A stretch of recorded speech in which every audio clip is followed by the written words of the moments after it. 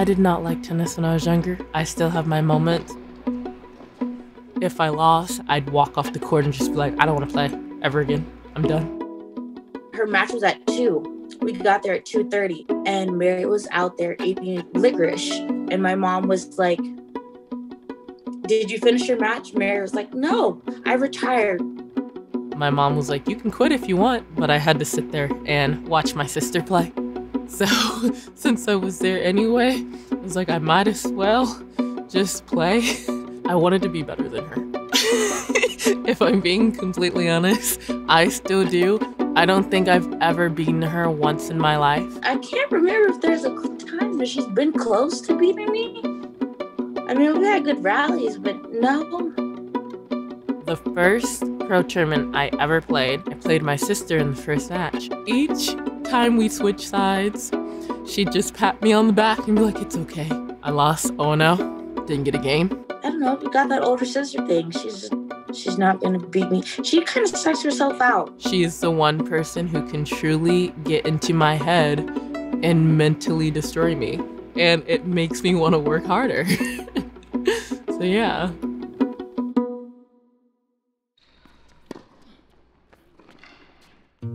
Elizabeth was a big-time recruit, right? She's a high 5-star, definitely a blue chipper. I mean, top kid in the country. She's being highly sought after by really every university in the country. She went to Baylor University and then transferred to Tennessee University. The matches and the people that she beat, I wanted to be able to do the same thing. I mean, what's better to grow up with someone who can push you and kind of mold you into who you are and a competitor today? It was always, oh, you're Elizabeth Prophet's little sister. Oh, if you win a match, oh, it's because you're Elizabeth Prophet's little sister. If you lose a match, it's because you're not as good as your sister. I wanted to be able to make my own name for myself. She saw me like go through all the calls and talking to all the coaches, and then from there she's like, okay, well, Lizzie's doing this and I'm gonna go the opposite direction and I'm gonna see what's out there for me. The schools that I had already been talking to, such as U of A, came to watch me play at Winter Nationals. It's one of the major tournaments for juniors for recruiting. And she beat the #1 seed. I think the girl was committed to go to Duke or something like, and Mary ended up beating her, and I was shocked. I knew she was good, but when I saw her beat that girl, that was when it really like clicked for me that she was very good. If you walk into Winter Nationals and beat the #1 seed, all eyes are on you at that point forward. Like, you are turning into one of the most sought after recruits after that. They're looking at her not because she's Elizabeth Prophet's little sister. They're looking at her because she's Mary Lewis and she's good. I had a good 20 text messages on my phone. One of them said, I wanted to send you this text to let you know that we were interested in you before you won. Well, if you were sincerely interested in someone, you would have contacted them before they beat someone who is considered good. I think she wanted to be wanted. And I think she committed to the first school because I don't think she really wanted to go through everything that she saw me like go through. I wanted to go to a college that seemed genuinely interested in making me a better person and a better tennis player, not just someone to fill up their lineup.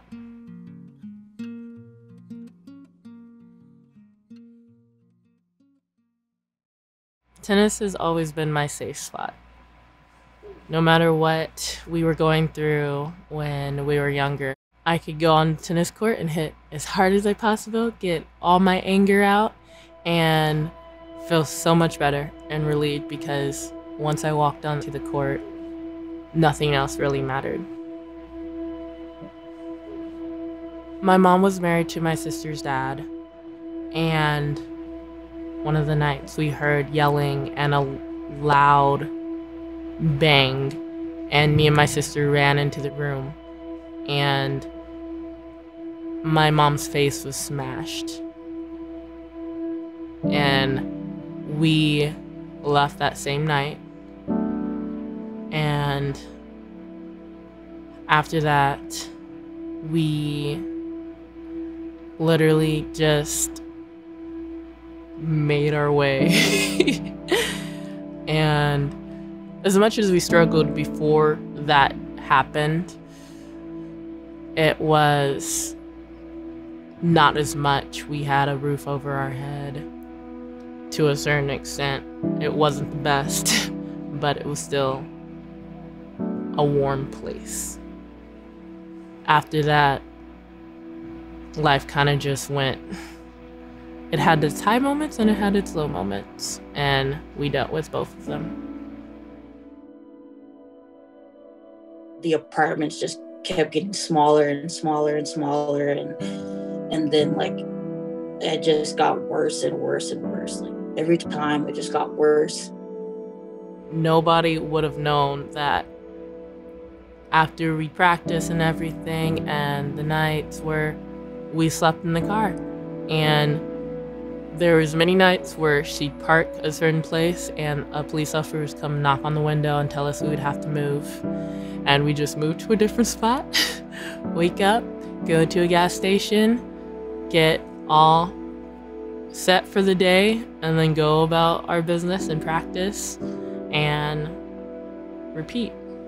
My mom didn't really have a support system or someone to depend on to help her through that with two young girls. She didn't. At times, it seemed like there was no hope. And my mom always stayed positive. She'd put a smile on her face. She'd be like, it's okay, we're gonna make it. We're gonna get to where we need to be, and you guys are gonna do what you guys need to do and put aside what we're going through. We knew that we could always go play tennis, even though it was hard and tiring and days we didn't even want to go practice. It was always there. That was always that stable point that we had, and that was extremely important for us making it to where we are now, because I don't know where I'd actually be if I didn't play tennis.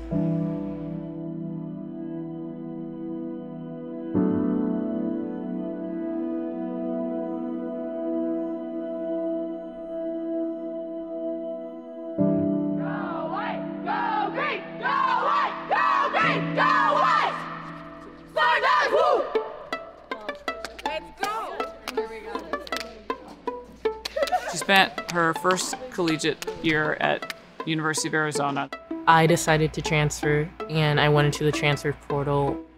I saw her in there, saw her results at Arizona, and flew her out here on a visit, and I mean, just took off from there. I thought she was gonna be an unbelievable player for us, but we did have a rocky start.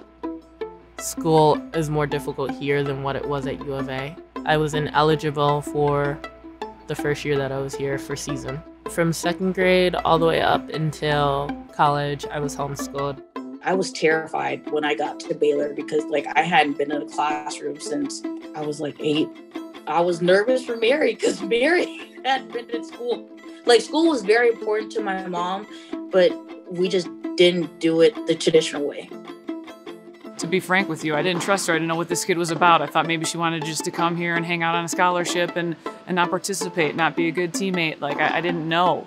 I kind of felt like I was at a deficit, trying to make sure I was on top of everything, being on time to practice. It was very stressful. We're not a big team. You can't hide in numbers here. You just can't. What's going on in your life and things, regardless of how outgoing you are, is just gonna seem to pull its way forward. It took me having a really uncomfortable and brutal conversation with her. I knew from that moment that she wanted to be here and she wanted to make a difference.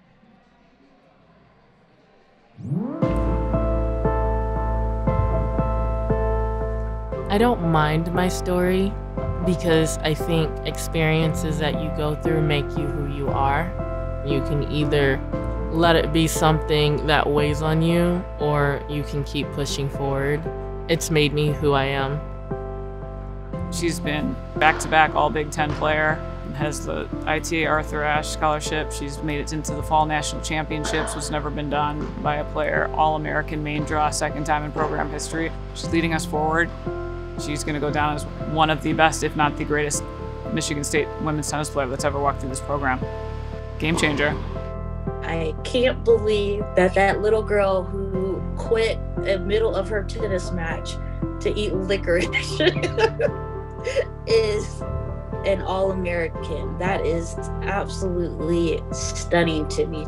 I am so proud of her. She has had a collegiate tennis career that I could only aspire to have.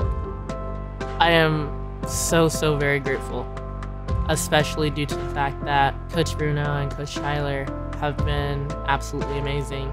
If I'm going through something, they try and listen and they try to make it to where you're comfortable rather than, no, you're an athlete first. Yes, winning is important and we all want to win, but also they see the bigger picture. Stick with it. Totally. Controlling that baseline, using that forehand, hanging in, points. Okay, come on, focus in. She's tough. She's resilient. She's a competitor. She is constantly wanting to improve herself and get better. And she would run through a brick wall for this program and myself. I truly feel that way, and I would do the exact same for her. Being a Spartan has been amazing. You can be going through something. You have teammates who you can lean on and who can help you and be there for you. I've learned throughout time that even if you're struggling for one day, you have to get back up and keep going, because what you're going through on that day doesn't make you who you are. Just because today's difficult doesn't mean tomorrow's gonna be as hard. It may just be a little less than what it was the day before, but as hard as it may seem at the time, sooner or later it does get better.